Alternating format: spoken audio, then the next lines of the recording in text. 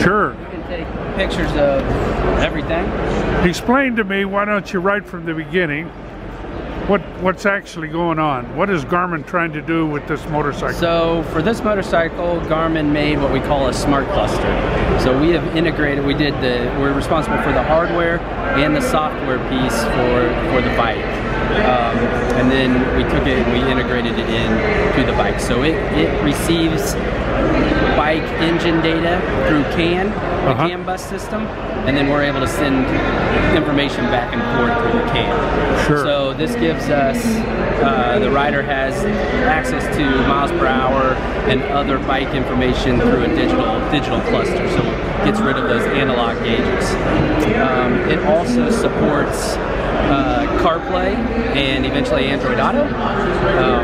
So you can hook up your phone and that brings navigation in and media, so things like that. So it is also a standalone media player, but if you prefer CarPlay or Android Auto, then you can have media access through that as well. Okay. So yeah. Show pictures here. Yeah, let's talk about costs first, and then maybe they'll move on. So this is a factory program. Okay. So it's installed at the factory. It is not offered on the aftermarket. So the cost of the particular smart cluster is just built into the bike. So there's I see. Obviously, there's a cost for Honda, but there's not an MSRP for this particular. But you order that when you order the bike, basically. It's already on the bike. It's on the bike. Yep. So there is no ordering process. It comes standard on the bike. All right, and so if I walked into a Honda dealer in my area, and you will not see this bike at this time. So this bike is actually launching in Europe initially, and it will be on sale there, and then eventually it will go to global other markets. So I see. Globally sold, but Europe is its initial launch market. So what I'm looking at really here is the future. Is the future, yes, that's right. It will be sold in North America.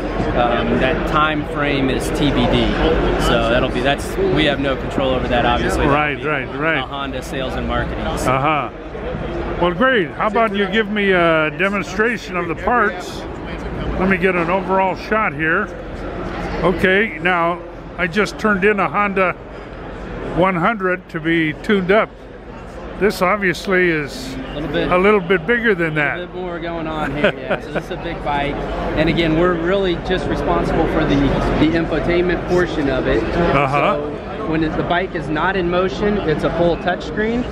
So it's going to bring up your different screens that have information about the bike: speed, RPMs, power, torque, your brake system, so things like that. Obviously fuel. You have different modes that you can scroll between based on whatever type of terrain you're riding on. So touring mode, urban, gravel, off-road. And then we also have 2 unique user setups. So you can go in and customize your settings based on the user 1 or user 2 mode. Okay.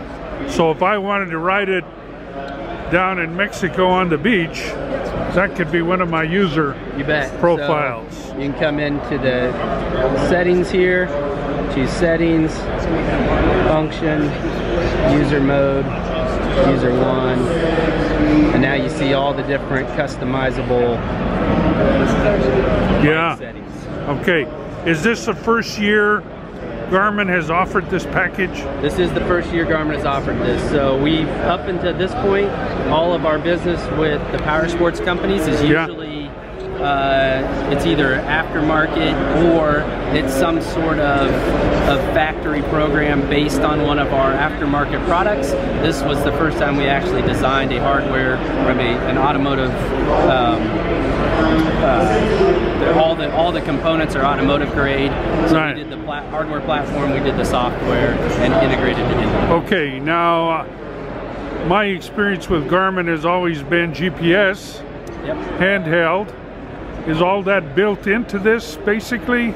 I mean, I wouldn't say it's all built in. This is all very motorcycle specific. Yeah. So what we did here is based on the on a motorcycle user and what they would need. Sure. Obviously, we do share technology from our other segments. Right. When it makes sense, we will integrate that into the product as needed, or if the customer wants it. But right. This particular product is very. But if I really want to just tell where I am on the planet Earth and I want directions, right? So this has it.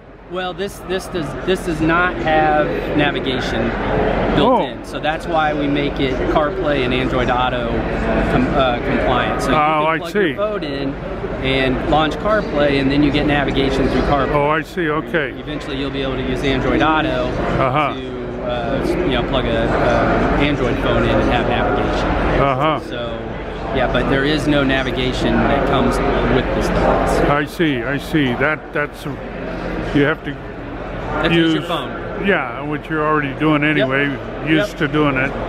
So the other thing I'd point out here is that in addition to being able to use this as a touchscreen, we've also can only be used when you're not moving, but when you are moving, the rider can use the handlebar toggles over here to control. Oh, I see.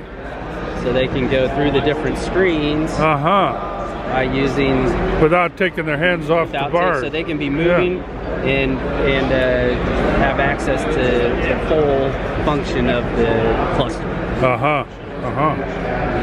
Wow.